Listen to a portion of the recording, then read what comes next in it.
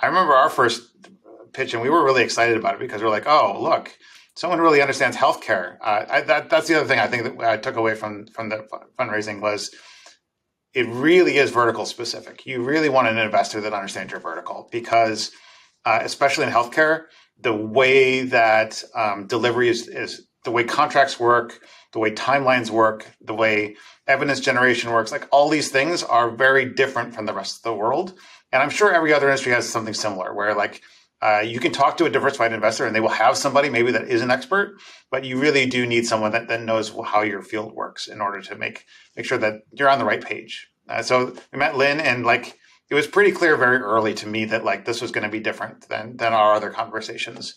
And at the end of the day, I think we chose an investor based on the relationship and the fact that we felt like this was going to work more than anything else. That to me was the kind of the central part of it.